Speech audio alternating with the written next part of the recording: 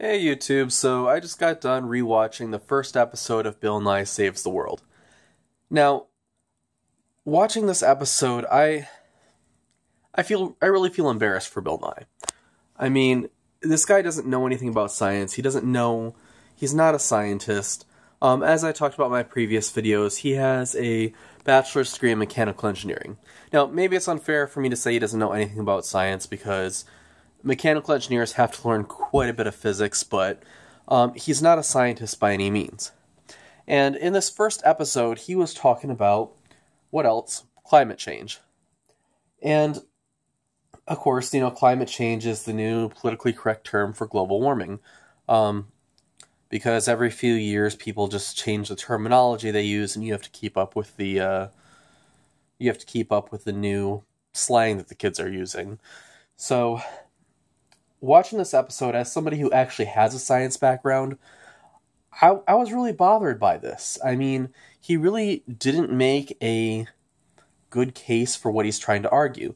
Now, I know it's supposed to be a TV show that's, only about 30 minutes long. And I'm saying 30 minutes because the second episode is actually paused right now, so I'm assuming that's about the same like the first episode was. But I watched this and there were so many leaps in logic. Like the main piece of evidence they used for global warming was, hey, the waters around Venice are rising. And I have a problem with this because the city of Venice is sinking. I mean, it's a city that's actually sinking into the ocean. Like, oh well, the waters are rising. See, it's up to here on the wall. And I'm like, well, how much of that is just the fact that the city's been sinking since forever and a day? So there were a lot of leaps in logic along those lines. Also, they talked about changing weather patterns being responsible for things happening in Venice like that. And again, there's leaps in logic here because the show didn't really do anything to prove that human beings are the primary cause of global warming. The show also didn't do anything to prove that what we're seeing with changes in climate right now is anything that beyond what's normal. Now, granted, I've heard Bill Nye, say things along those lines. He talks about the rate of change, things like that. And yeah, he did mention that in this episode, but I mean, there were just I feel like I'm a broken record here. There are just so many leaps in logic. Towards the end of the show, they had it where Bill Nye blew into a funnel just to say, hey, actually, I think it was an Erlenmeyer flask, but I want to say it was an Erlenmeyer flask, but you know how human memory is. And he was blowing into this saying, okay, well, hey, carbon dioxide is causing the oceans to become more acidic. And I'm like, well, yeah, carbon dioxide would cause water to become acidic. And they're saying, well, this increased acidity of the oceans, lowering pH, this is causing a lot of marine life to die. And I've heard this before, people say this about coral reefs and stuff like that, but the problem is they didn't really do anything to prove that this is actually what's going on. So even if you can prove that carbon dioxide is being released and it's causing the oceans to become acidic, and you prove that coral reefs are bleaching and dying, that doesn't prove that A is causing B. So even if you can prove that mankind is causing the oceans to become more acidic, and you can prove that the coral reefs are dying, that doesn't mean that the oceans becoming acidic is the cause of the coral reefs dying.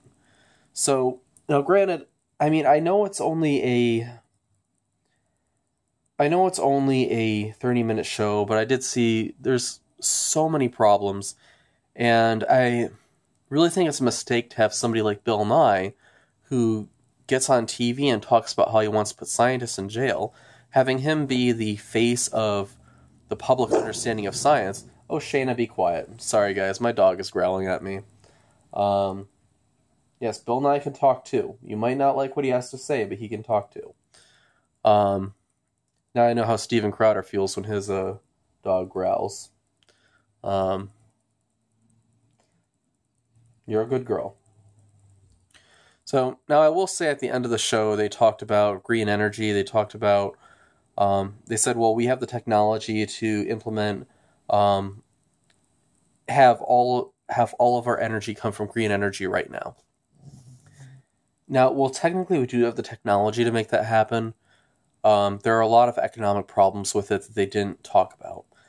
For example, in Europe, where they're trying to really rely on wind and solar, they're having energy poverty in different parts of Europe. So energy poverty is a real problem in Europe. So people, they need heat, they need to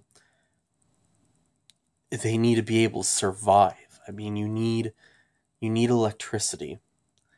And in some parts of Europe, they just don't have enough of it at certain times of the day, or I mean, the wind isn't always blowing, the sun isn't always shining. So, it was, watching the show was definitely an issue. And towards the beginning they talked about, oh well, the cocoa beans are disappearing, the trees producing the cocoa beans are disappearing, and it's like, and it's because of global warming, and I'm like, wait a minute. I mean, even if you according to,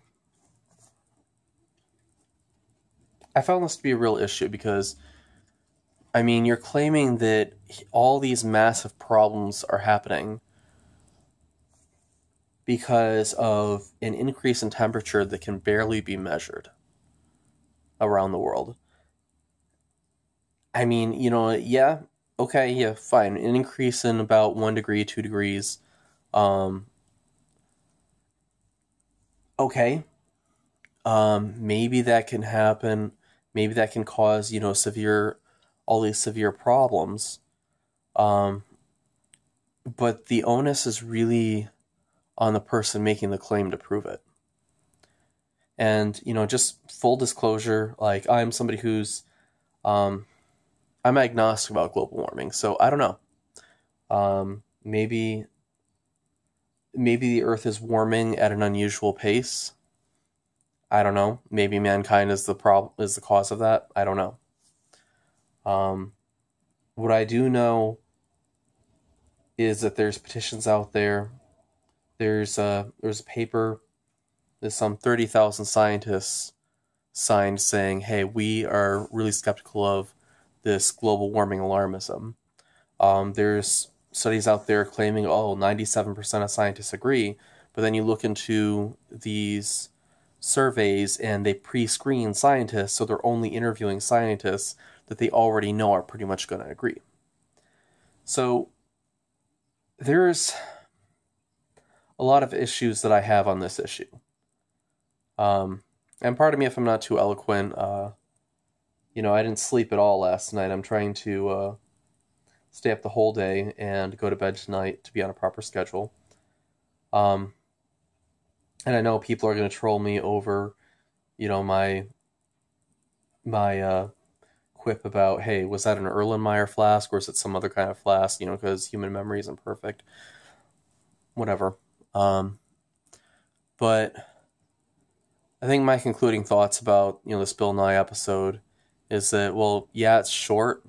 And I appreciate that he wants to encourage green energy. But Bill Nye is so totalitarian and so much wants to force his beliefs on others. Like, have the government send people to jail for not agreeing with him. Actual scientists, not just, jerks who played scientists on TV 20 years ago. And, I don't think I've ever called anybody a name on this, on my channel, and you know what? I'm not even going to edit it out. Because when you're such a Nazi that you're going to go and put people in jail for not agreeing with you, I'm sorry.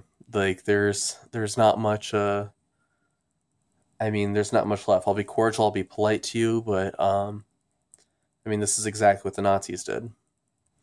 And to be honest, if you can't win a scientific debate without putting scientists in jail who disagree with you, then that says a lot about your confidence in your position. Anyway, this video has gone on for over 10 minutes now, so be sure to subscribe, comment, rate. Be sure to share this video with your friends. Be sure to check out my other videos. And be sure to check out my websites too. I'll leave a link in the description box. This is Greg, out.